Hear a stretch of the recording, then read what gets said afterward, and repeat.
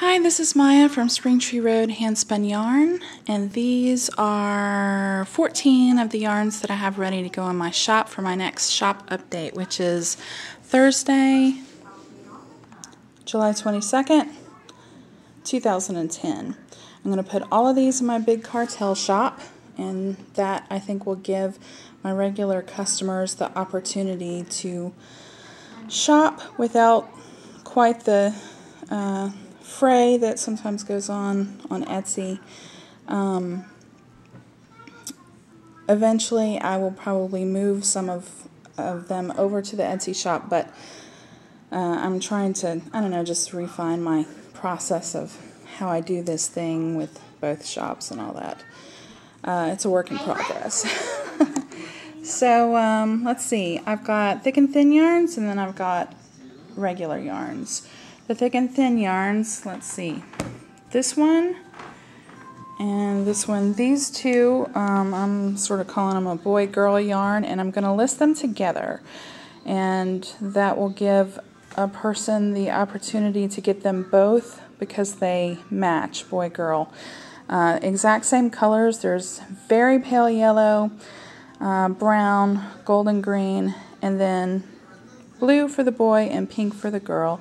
After, I don't know, 24 hours or so, if I don't have any takers, then I will separate them into separate listings.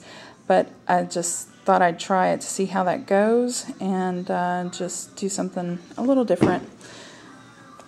Give you the opportunity to get them together so it's not, I don't know, seems less stressful to me. But we'll see how that goes. This one, hydrangea. I do two. I do hydrangea and I do forget-me-not. Hydrangea is more blue, forget-me-not is more purple, and when I dye the wool, I never know which one it's going to be. It's the same dye. It's just a little. If you put a little bit more in, then you get the purple. A little bit less, you get the blue. But it can be hard to figure out which one it's going to be. So this one's hydrangea. We have this one. It's called Catcher. It's dark purple, olive, kind of woodsy colors, brown. I'm seeing there's aqua and a little, it's not really yellow, it's sort of golden. And I think that's kind of cool looking for fall. This one is called Shisui, which is a type of koi fish. I couldn't just name it koi because, I don't know, a lot of people name their yarn koi when it's turquoise and orange. I just wanted to call it something different. So this one is Merino Tencel. So it's got the shine from the Tencel, but it's a thick and thin yarn, and I think it will knit up nicely. I think it's really pretty. This one is Sweet Gum, and this one is Sweet Gum. I have a fingering weight Sweet Gum in BFL in my Etsy shop right now. This one's worsted weight. This is Merino, obviously. It's thick and thin, and it's the exact same dye, same colors, etc. And this is just an example of something I can do, like if you see a yarn like, say, this one, and you think, wow, I really love those colors, but I need it in a thick and thin yarn, I can do that. So, just email me, and we can talk about a custom order. This one's called Autumnal. It's I did this one last fall, and I like it. It's pretty. It's red, gold, and pumpkin. Very pretty.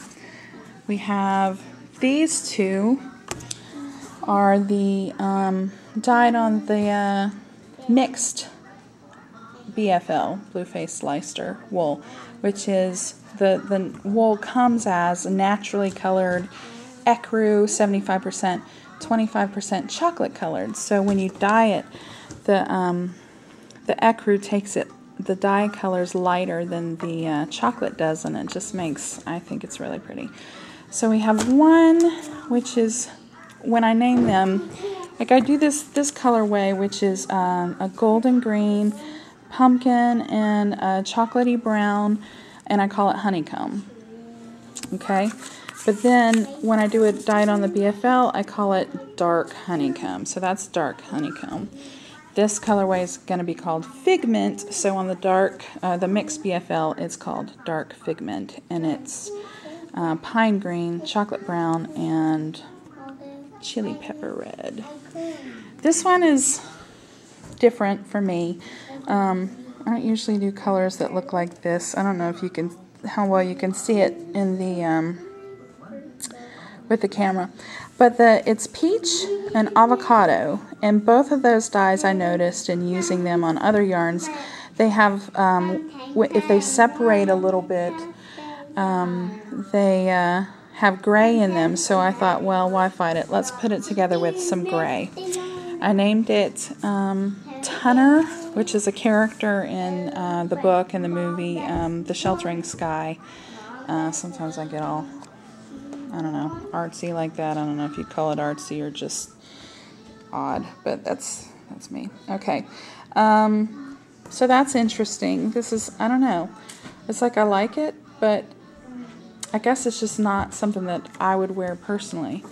But I thought, you know, it's good to do things that I wouldn't necessarily wear personally, because you never know, someone else is going to see it and go, oh my goodness, that's gorgeous. So, Tunner.